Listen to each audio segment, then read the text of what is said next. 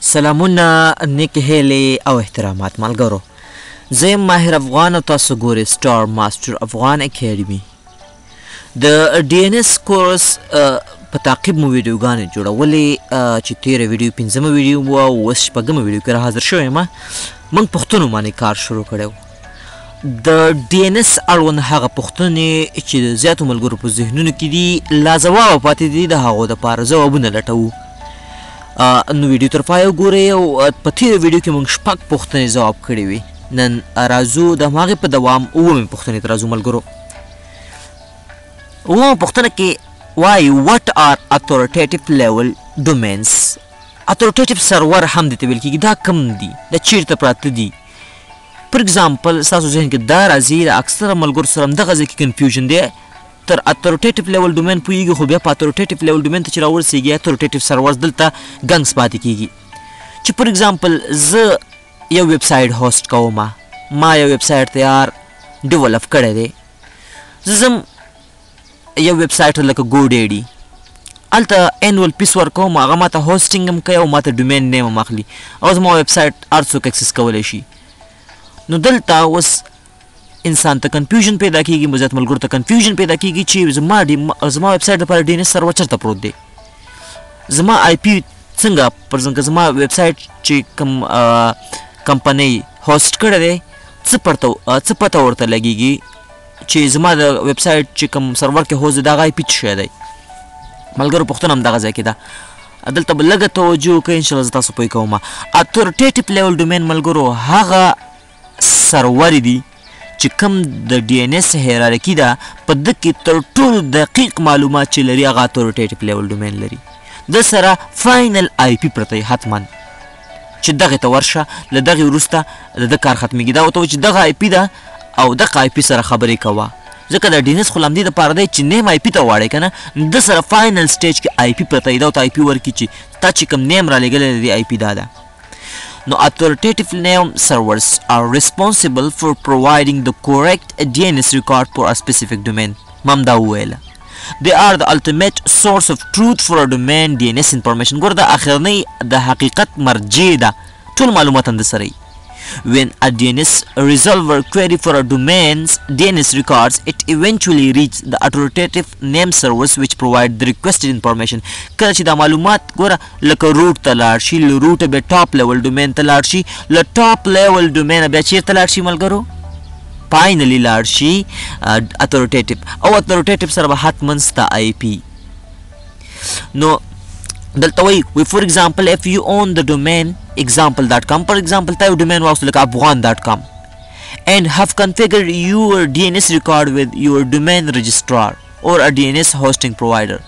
دغه ځای کې کنفیوژن ټول په همدغه ځای کې دی چې تاسو باید د رجسټري او د رجسټرار ترمنځ فرق وکړئ چې هغه لاندې پوښتنې کې دی. خو مخکې له دې نه ملګرو تاسو زه دا ووایم چې انشاءالله لاندې پوښتنې کوم دا خبره کلیر شي چې کله تاسو یو ډومین نیم اخلئ نو تاسو به یو رجسټرار ته ځئ. هغه رجسټرار زیات تر اوس چې کوم رجسټرار دی دوی څه کار کوي چې هم تاله ډومین نیم درکوي او هم تاله هوسټینګ درکوي. صحیح ده ملګرو که نه؟ هم تاله ډومین نیم درکوي هم تاله هوسټینګ درکوي. که چېرته تا ډومین نیم هم د دې یو رجسټرار نه اخیستی او هوسټینګ هم په همده کې، نو بیا یې ډي ان اس ریکارډ همداسې پرېږدوه هغې ته تاسو له خپله دا پکس کوي. صحیح شوه؟ او که چېرته تاسو پر اګزامپل ډومین نیم له یو رجسټرار نه اخیستی، هوسټینګ په خپله آی اس پي کوئ یا یې په خپل کمپیوټر کې کې، نو بیا به ورځي او د هغه د ډي ان اس ریکارډ کې به خپله آی پي اچوي. څه رقم؟ ګوره ملګرو یو ویب سایټ دی ګو ډیډي، ته ګو ډیډي ویب سایټ ته لاړې، تا د افغان.com په نامه یو ویب سایټ ډومین وپیرو او بیا ته هوسټینګ هم په هغه کې.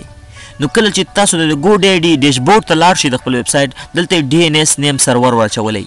نو که ته چېرته هوسټینګ هم په همدې رجسټرار باندې کې د ګو ډیډي باندې، دا یو رجسټرار دی یو کمپنۍ ده، نو بیا د ډي ان اس ریکارډ هماغې ته پرېږدوه چې هغې تاله په کوم پي سي کې په کوم سرور کې دا ویب سایټ هوسټ کوي د هماغې آی پي دی دلته ورکوي. صحیح ده ملګرو؟ نو بیا تاسو حاجت نشته چې د آی پي چینج کوئ. خو که چیرې تاسو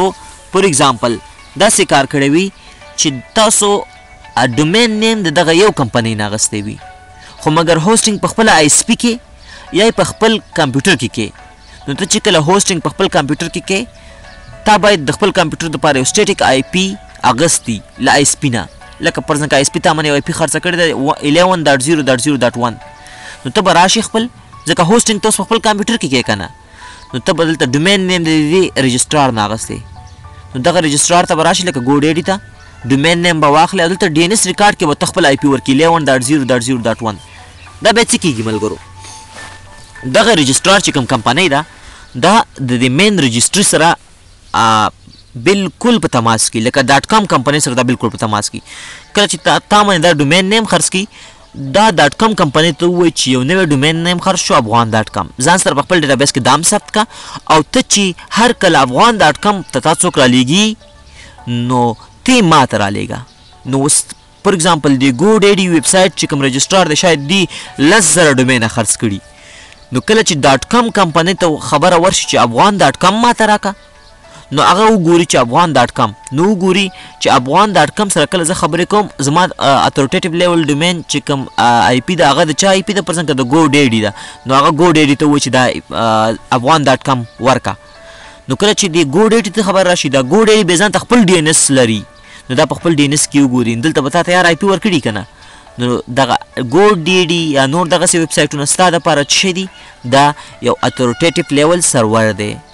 نو د سره حتما ستا معلومات پراته دي دا به بیا تا ته ورکوي یعنې چا چې کویري کړي هغه ته به د معلومات ورکوي نو هیله لرم ملګرو چې تر دې ځې پوه شوي یاستئ لږ پاته انشاءالله د اتمې پوښتنه کې لا ډېر ښه پوهېږئ ښه ملګرو نو دغه کوم چې اتورټیټیو لیول سرور دی دا اکثر وخت موږ سره همدقسې رجسټرار نو دی یا زمونږ آی اس پي هم کېدلی شي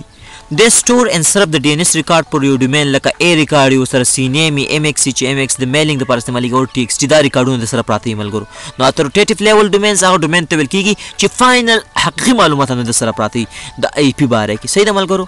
لکه تاسو چې ما ویل چې تاسو چې ته هوسټینګ په خپله کړی او هلته تا DNS کې آی پي ورچولي که ته سټیټیک آی پي وانخلې هر ورځ تا آی پي بدلېږي نو ته مجبور چې هر ورځ بیا لاړ شي او هلته چې کوم ریکارډ کې تا آی پي ورکړی د هغه باید ته چینج کړي لکه هوسټینګ تا خپله کړی او تا یو آی پي واخیستل سبا ستا آی اس پي ته هغه آی پي چینج کړه ته مجبور یې چې هماغه ویب سایټ ته لاړ شي ډیشبورډ ته لاړ شي او خپله آی پي هلته چینج ورکړي ځکه اتورټیټیو لیول ډومین څه پوهېږي تا نه تا چې کوم آی پي ورکړې ده مخکې چې څوک کویري کوي او ته هماغه آی پي ورکوي نو ته باید بیا خپل آی پي هلته چینج کړي او که چېرته هوسټینګ خو نن سبا ټول خلک همداسې کوي چې په یو رجسټرار باندې چې کوم رجسټرار دی موږ سره په هغې هوسټینګ هم کوي او ډومین نیم هم ترې اخلي نو هغه بیا خپله هر څه تا ریکارډ هغې خپله ساتي اوس دغه خبره زه کوم چې دا رجسټري او رجسټرار دی ترمنځ څه فرق دی ملګرو زه به یې لومړی سمپل ووایم ملګرو بیا تاسو لاندې د لیکل خپله وکئ تاسو به د لیکل چې لاندې ما تیار کړي دي ما چې کومه لیکنه تیار کاپي کړې دلته مې اچولې ده تاسو خپله وګورئ ملګرو بیا په ډېر په اسانۍ پوهېږئ زه به یې ته داسې په خلص کې ووایم یو رجسټري د ملګرو او یو رجسټرار دی کومه چې رجسټري د ملګرو دا د غټې کمپنۍ دی لکه ډاټ کام کمپنۍ ده ډاټ اورګ ده ډاټ نیټ ده دغه کمپنۍ چې دی خپله ډېر کارونه کوي ځکه ټول ډیټابیس دوی سره وي نو دوی چې د په ساده اصطلاح کې ته وایم دوی ته جوړ نه دي چې خپل ډومین خرڅ کړي دوی به کوچني رجسټرار رامنځته کړي دي رجسټرار هوبهو هېڅ شی هم نه دی پر ځکه سمپل یو ویب سایټ دی دغه ویب سایټونو ته رجسټرار ویل کېږي چې لکه دا هوبهو نمایندګانې دي لکه MTN پر څنګه موږ سره شبکه ده د MTN شبکې څومره ډېرې نمایندګانې دي دوی چې دا کوم د موبایل نمبر خرڅوي دا حتما هلته بېرته چې کوم MTN شبکې د هغې سره ډیټابیس کې بېرته دوی کنټیکټ کوي که نه هلته ډیټابیس کې ورته وایي چې دا نمبر پر څنګه ریزرو شو دا خرڅ شو بل څوک نشي کولی چې دا نمبر واخلي هوبهو همدغه کنسپټ دی رجسټري چې کوم دی دا غټې کمپنیانې دي دوی به کوچني رجسټرار رامنځته کړي چې تاسو زموږ دپاره دا ډومین نیم خرڅ کړئ څه ګټه به یې د رجسټرار ده او څه د رجسټري ده ځکه دواړه مهم رول لري خو رجسټرار چې دی دا د رجسټري لاندې کار کوي دا د هغې یوه نمایندګي ده دوی ورته پوره صلاحیت ورکړی د سیلینګ کله چې رجسټرار هوبهو ویب سایټونه دي لکه زه مثال درکوم لکه ګوډیډي بلو هوسټ هوسټینګر دغسې ویب سایټونه دي ته چې کله ګوډیډي ته لاړ شي یو ویب سایټ وپېرئ یو ډومین نیم ویب سایټ څنګه پیل کېږي ویب سایټ خو ته خپله جوړې خو ته به د ویب سایټ دپاره یو ډومین نیم اخلې که نه لکه ته کولی شي د .com .org .net هر یو په دغه سره ایکسټنشن سره یعنې ټاپ لیول ډومین ته د دې نه اخیستلی شي فور ایګزامپل ته ګوډیډي ته لاړې او تا دا یو رجسټرار دی اوس دا .com .org .net د ټولو سره دا چې دی پر ځان کا سب دی ته چې کله یو افغان ته پر ځکه یو ډومین اخلي افغان.com کله چې دغه سرچ وکړي افغان.com دا ګوري ټول ډیټابیس چې افغان.com خو مخکې چا نه دی اخیستی که مخکې پیرل شوی به یې نشي اخیستلی که نه یې پیرل شوی بیا اخیستی شي پس که نه دی پیرل شوی تا دا واغستو او هوسټینګ ډمبې ته پام د ویب سایټ پام دی رجسټرار وکړو زه چې کله ویب سایټ وایم ملګرو دلته د هغې نه معنا رجسټرار دی هوسټینګ ډمبې ته پام د رجسټرار وکړو نو دا خپله د ډي ان اس کې تاله آی پی چې ځکه دا به تاله په یو ریل سرور کې چې هغه سرور کې به حتما ورچوالایزیشن شوی د نور خلکو د نور یوزرانو ویب سایټ به هم هوست شوي نو دا به د ستا ډي ان اس چې کوم ریکارډ دی په ډیشبورډ کې دکې به دا خپل آی پی ورکړي او چې کوم ټاپ لیول ډومین د ډاټ کام هغه ته به ووایي چې نوی ویب سایټ نوی ډومین وپیرل شو د افغان.com په نامه دا ځان سره ثبت کا او هر کله چې ته د ده دپاره تا نه څوک کویري کوي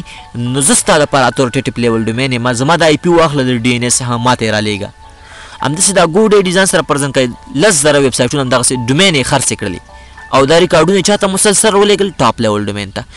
کله چې دغه 10,000 چې کوم دیو ریکارډونه لیږلي دي ټاپ لیول ډومین ته او هغې ځان سره یو آی پي سټور کړی دی د دې ګو ډی ډي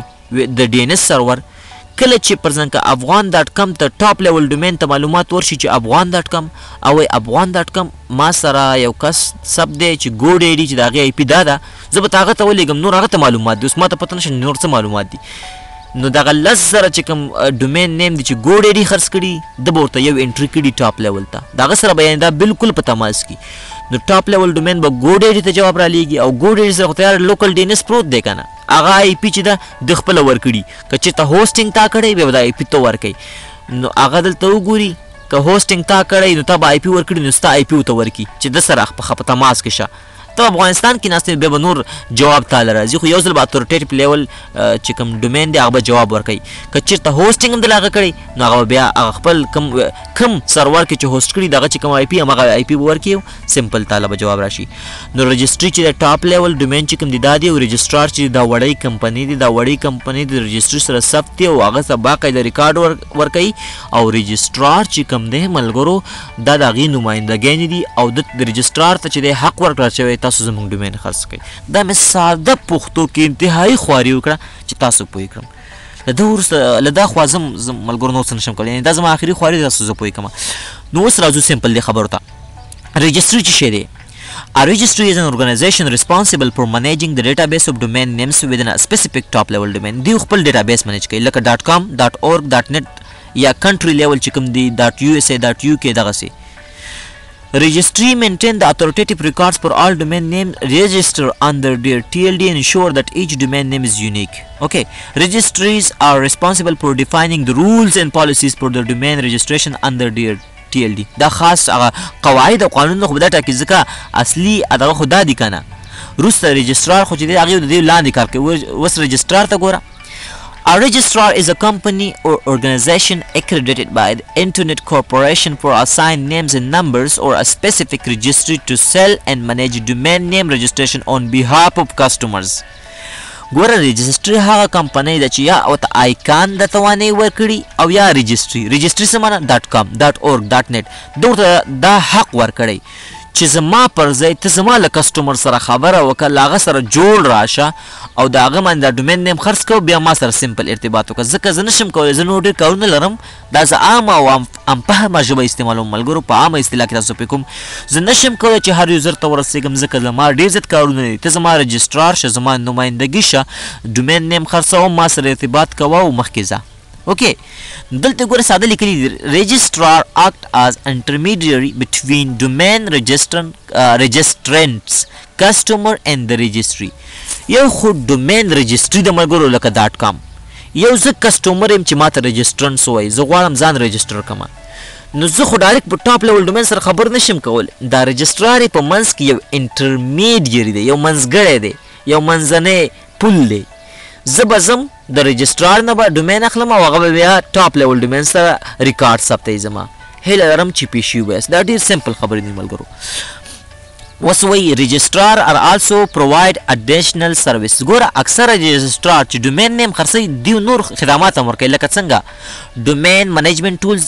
یا DNS هوسټینګ د لکه ایمیل سروسز یا ویب هوسټینګ ګوره ویب هوسټینګ اکثره وخت چې کوم اوس زمانه کې دغه د رجسټرار دی دیو حتما چې ډومین نیم هم در باندې پیري او ویب هوسټینګ هم دلم کوي. وایي ځینې مشهور رجسټرار لکه ګوډیډي ډېر مشهور دی. ګوډیډي نیم چیپ اینډ نیټورک سولوشن. نو که خبره لنډه کو رجسټري چې دا هغه ریسپانسیبل ده فور منیجینګ د ډیټابیس اینډ انفراسټرکچر فور د سپیسیفیک TLD. خو رجسټرار چې دا هغه کمپنۍ دی چې د کوم چې رجسټریشن دغه دی دا ټاپ لیول ډومین دی هغې ورته حق ورکړی د خرڅلاو چې ته ډومین نیم خرڅ کړه او رجسټریشن وکړه زما پر ځای له چا سره له کسټمر سره. یعنې زه وخت نه لرم زما پر ځای ته کسټمر سره خبرې وکړه ریکارډ ډومین پې خرڅ کړه او ریکارډ یې بیا ما ته راولېږه. حتما به د هغې ته دیو ریکارډ لیږي ملګرو. یوه خبره یاد وساتئ ملګرو چې رجسټرار چې کوم دی دیو له رجسټري سره 24 اور په تماس کې کوم ډومین چې خرڅېږي دیو ورته ریکارډ لیږي. یعنې دیو بره په تماس کې دي ملګرو. نو هیله لرم ملګرو تاسو په دې پوښتنې پوه شوي. دا ډېر داسې کنجکاوکه پوښتنه ده ما ډېر زیات تفصیل پکې ورکړو دې په خاطر تاسو سم پوه شئ. نهمه پوښتنه دا ده ملګرو دا اوس ډېر زیات مهمه پوښتنه ده. فور ایگزامپل زما ویب براوزر چې دی مخکینی ویډیوګانې وګورئ ملګرو هغه کې ما دا خبره کړې زما ویب براوزر یو کیش لري. کله چې زه فرضاً که د فیسبوک دپاره سرچینګ کوم اول زما ویب براوزر زما کیش یې ګوري چې آیا زما د ویب براوزر په کیش کې خو به د فیسبوک IP نه نو که چیرې نه بیا ISP ته ځي. که د ISP سره د ISP چې کوم ریزلور سرور دی هغه هم کیش لري که د هغې په کیش کې هم نه بیا بره ځي. کله چې بیا روټ ته لاړې له روټ بیا ټاپ ته له ټاپ بیا اتورټیټیو ته لاړې او IP پیدا کړه. کله چې ISP ته خبره راشي نو ISP ځان سره په کیش کې په خپل کیش کې په کیش میموري کې دا واچوي کوم سرور چې دی د هغې د DNS په کیش کې دا واچوي چې که چیرې بیا څوک فیسبوک غواړي او د فیسبوک IP ته ضرورت وي زه نه غواړم چې بیا دا ټول عملیه تکرار کړم او دا دومره منډې ووهم په عامه اصطلاح. بس ما سره به IP او زه به دا بیا ورکوم دا په کیش کې ساتي یعنې په خپل کیش میموري کې دا ساتي. کله چې جواب IP ما ته زما کمپیوټر ویب براوزر ته راورسېږي نو زما د ویب براوزر هم دا توانایي لري چې ځان سره د فیسبوک IP وساتي. یعنې که زه یو ځل لاړ شم په خپل ویب براوزر کې فیسبوک ویب سایټ ته لاړ شم خپل ID لاګین کړم او لږ کار پکې وکړم او بېرته لاګ آوټ شم یا بېرته بیا دا ویب براوزر بند کړم او یو دقیقه وروسته بیا ویب براوزر ته راځم او بیا لیکم www.facebook.com نو بیا به زما ویب براوزر DNS کویري کوي. نه زما ویب براوزر هم کیش لري کیش میموري لري دا ځان سره د IP ساتي. بیا مسلسل چې کله دا زما او د فیسبوک ترمنځ ارتباطات کېږي د IP د ځان سره ساتلي بیا DNS کویري نه کېږي. صحیح ده. اوس پوښتنه دا ده چې د څومره وخت دپاره زما ویب براوزر په DNS ریکارډ په کیشه کې دا د DNS ریکارډ ساتي. یعنې دا د فیسبوک IP به څومره وخت دپاره زما د دې ویب براوزر سره د ده په کیشې کې دغه خبره ډېره مهمه ده. نو د دې پوښتنې جواب داسې دی ملګرو چې لومړی خو دا چې څومره وخت دپاره زما ویب براوزر په کیشه کې د DNS ریکارډ ساتي دا ډیپینډ دی په براوزر باندې چې ته کوم براوزر کاروئ. کروم کاروئ سفاري کاروئ مایکروسافټ ایج کاروئ یا که بل کوم یو یا موزیلا فایرفاکس مختلف ویب براوزر دي. یو ویب براوزر باندې فرق کوي. دویم په TTL ویلیو باندې فرق کوي ټایم ټو لیو ویلیو. نیټورک ملګري به انجینران به په دې پوهېږي چې TTL ویلیو چې موږ کاروو هغه TTL ویلیو نه ده چې د یو راوټر نه تیر شي نو دا په یو اندازه راکموي TTL ویلیو د دې په خاطر چې د لوپ نه مخنیوی وشي دا بل TTL ویلیو ده چې تاسو ته ما تقریبا په درېیمه که څلورمه ویډیو کې په دې کار کړی او هغه د UDP میسیج مې درته ښودلی چې په هغه کې یو د TTL ویلیو ځي. کله چې ملګرو پرځن که زه دغه کوم دا د facebook.com IP غواړم کله چې دا ټاپ لیول ډومین ته ورسېږي کله چې بېرته هغې ماته جواب راکوي نو دې وروسته د یو TTL ویلیو م وراچوي چې دا واخله. یعنې دا مختلف لکه .com به شاید یو ورکي ویلیو ورکي .org به بل ورکي .net به بل ورکي. نو دغه TTL ویلیو ورته زما چې کوم عمومي ټاپ لیول ډومین دی هغې ورته دا مشخصوي.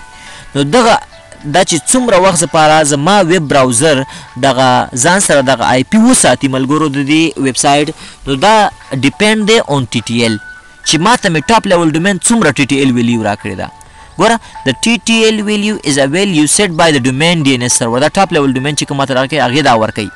which indicate how long a DNS resolver such as a web browser should cache the DNS record before it need to request the information again. د TTL value چې څومره زیات دی هغومره زیات وخت به زما ویب براوزر دغه IP ځان سره په کیشه کې ساتي.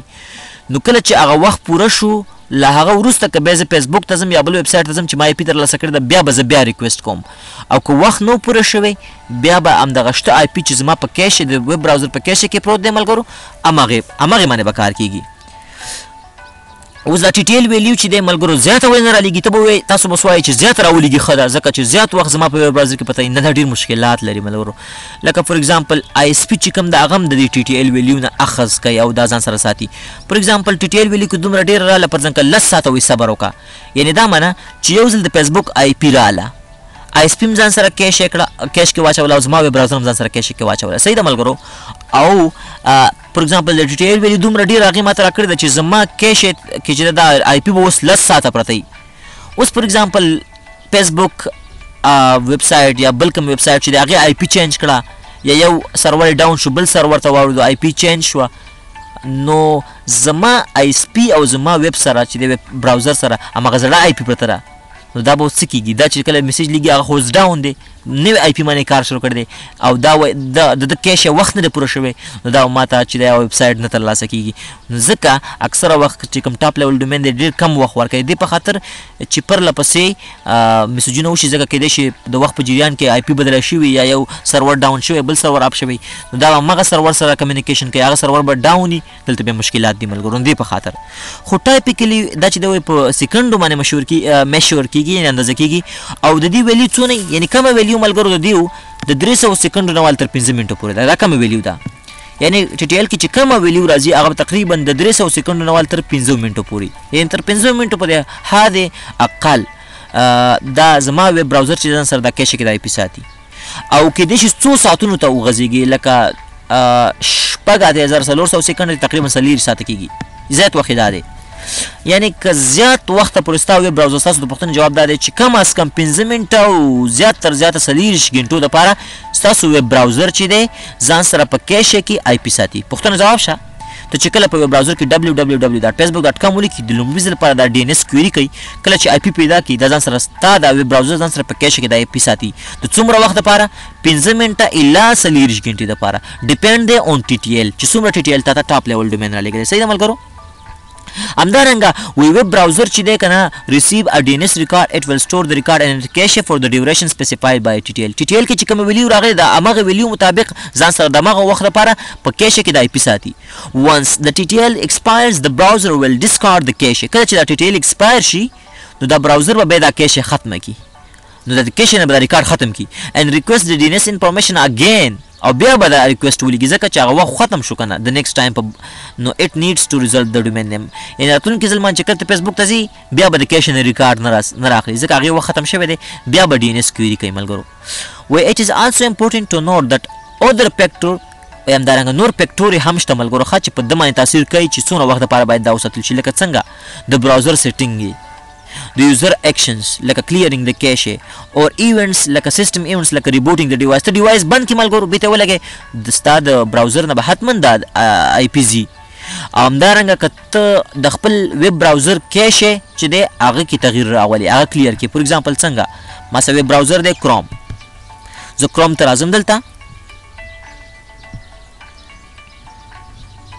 ماهر افغان پکې راخلاصوم دلته په دې قونج کې کلیک کوم سیټینګ ته راځم سیټینګ ته چې رالم دلته پرایویسي اینډ سیټینګ ته راځم دلته ګوره کلیر براوزینګ ډیټا ګوره لاندې کلی کلیر هیسټري کوکیز کیش اینډ مور کیش میموري دې مکمل پاکې دلته کلی دي کنه کیش ایمیجز پاکې کلاندې کوکیز اینډ اودر سایډ ډیټا ز بیسیک دلته ګوره کیش فایلونه او یا کیش سے کم کیش میموري دغه ته ختمه نو بیا څه وایي some sites may load more slowly in your next visit. ګوره چې ته غواړې د کیش ستا چې کم کیش ده ستا د ویب براوزر چې کم کیش میموري ده که ته غواړې هغه کلیر کړي داسې ځان سره څه کیش کړي ابدا نه لاړ شي نو راتلونکي ځل چې ته کوم ویب سایټونو ته وزټ کوې دا به لږ وخت نیسي ځکه بیا مجبوری چې هماغه له سره بیا هماغه دغه تکرار کړي DNS کویري ولیږي ان تر ټاپ لیول ډومین پورې هغه قصه بیا تکرار شي. نو لنډه خبر دا ده ملګرو ستاسو د پوښتنې جواب دا دی چې څومره وخت دپاره زما ویب براوزر یو آی پی ځان سره ساتي ګوره په لاندو کې جواب وم لومړی دا په ټي ټي ایل پورې ډیپینډ دی چې تا ته ټاپ لیول ډومین څومره ټي ټي ایل درکوي څومره چې زیات ټي ټي ایل درکوي هغومره به زیات وخت دپاره ستا ویب براوزر ځان سره دا ساتي خو زیات ټي ټي ایل چې دی هغه مشکل لري چې ما په ویډیو کې تاسو ته تدریس کوو چې څه مشکل لري ښه کم از کم 15 منټه او زیات تر زیات 40 غنټې وخت ستاسو ویب براوزر کې دغه آی پی په کیشه کې پرته وي همدارنګه ځینې نور فکتورونه دي چې دا کولی شي چې ویب براوزر کې آی پی د زیات وخت لپاره پاتې شي که د کم وخت لپاره یو خبره ده چې ته ډیوایس بند کړي کمپیوټر دې ګول کړي بیا چالان کې حتما هغه آی پی ځي او یا ته په خپل لاس لاړ شي د ویب براوزر کیش سیټینګ ته لاړ شي او کیش میموري چې دی کلیر کړي نو هغه کوم آی پی چې هغې کلیر کړې ده هغه دې له لاسه ورکوي دا پوښتنه هم ستاسو ځواب شوه د لسمه پوښتنه هم ستاسو په دې بله پوښتنه کې ځواب شوه ملګرو چې پر how long my ISP resolver DNS server keep DNS record in its cache ښه زما ویب براوزر خو دغه وخت لپاره ساتي نو زما چې کوم آی اس پي ده د هغې چې کوم ریزولور سرور دی هغه څونه وخت لپاره ساتي دا پوښتنه هوبهو هماغسې ده دلته لیکلي چې دا ډیپینډ دی اون ټي ټي ایل کله چې ټي ټي ایل ویلیو راشي نو اول به آی اس پي ته راځي ځکه تا له خو انټرنیټ آی اس پي درکړی د آی اس پي وروسته به تا ته راځي نو هوبهو لکه تا ته چې کوم ټي ټي ایل ویلیو راځي هغه آی اس پي ته هم راځي نو دلته هم د دې پوښتنې جواب همدا دی چې ټي ټي ایل ویلیو ډیفاین کوي چې څومره ټي ټي ایل ویلیو راشي هماغونه وخت لپاره د آی اس پي سرور چې کوم ډي ان اس سرور دی د هغې په کیشه کې دا ساتل کېږي او دلته هم هماغه خبره لیکلې ده چې دا د 15 دقیقو نه ویاله اله 40 ساعته پورې دا کار کوي دلته بیا لیکلي دي چې ځینې فکټورونه لکه چې هلته موږ ویب براوزر نه کیشه ډیلیټ کول ته وایي ځینې فکټورونه شته چې دا سرور دغه کې دا د دې باعث کیدی شي چې آی پي په سرور کې د زیات وخت لپاره وساتل شي که د کم وخت لپاره یو دا دی لکه سرور سیټینګ ته وکړي یا مینټیننس او سیسټم ایونټس لکه ریبوټینګ ته مینټیننس کې مجبوره چې سرور دې ریبوټ کړي چې ریبوټ کې هغه ریکارډونه به ټول لوس کېږي نو ملګرو نو زما په ان چې ویډیو سایز بیا زیاتېږي او بل د ویډیو حجم هم زیاتېږي بل دا لینت د ویډیو ډېر زیاتېږي او زیات ویډیوګانو لینت چې کله زیات شي بیا خلک چې دی ویډیوګانې چې دی ملګرو د خلکو لپاره بیا خسته کن کېږي او بیا خسته تمامېږي نو دا ویډیو به زه همدلته سټاپ کړم انشاءالله راتلونکي ویډیو کې به بیا موږ د 11مې پوښتنې نه شروع وکړو ملګرو زه ډېر په تفصیل سره غواړم ډېر تاکید کوم او زه ډېر همفهمه ژبه استعمالوم زه یم چې تاسو پوه شئ ملګرو زموږ مقصد یوازې او یوازې ملګرو ستاسو پوهېدل دي او تاسو یو څه رسول دي نو زه ډېره همفهمه ژبه استعمالوم اسان الفاظ وایم عامه ژبه وایم عامه ژبه کې خبرې کوم ملګرو او بل دا ډېر تاکید کوم چې زه هغه څه تاسو در ورسوم چې تاسو به پوه شئ ځکه دا ډي ان اس موضوع لږه ډېره سې کنجکاوکه غوندې ده نو هیله لرم چې پوه شوي به یاستئ او زه چې څومره خواري کوم څومره په تاکید دا خبرې بیا کوم تاسو هم همداسې دا ویډیوګانې بیا وګورئ زما یوه خبره تاسو ته چې دی هغه زه تکراري کوم هغه دا ده چې دا ډي ان اس لږ غوندې کنجکاوک دی که چیرې تاسو یو ځل دا کورس وکتو او پوه پرې نه شئ یو ځل بیا تکرار کړئ انشاءالله ګارنټي ده چې په دویم ځل به تاسو حتما پوهېږئ نو هیله لرم ملګرو چې ویډیو مو تر پایه کتلی وي او ډېر څه به مو ته زده کړي وي نو دا د دې ویډیو درس و که ژوند باقي و انشاءالله ډېر ژر به مو په یو بله ویډیو کې ملاقات وشي د الله په امان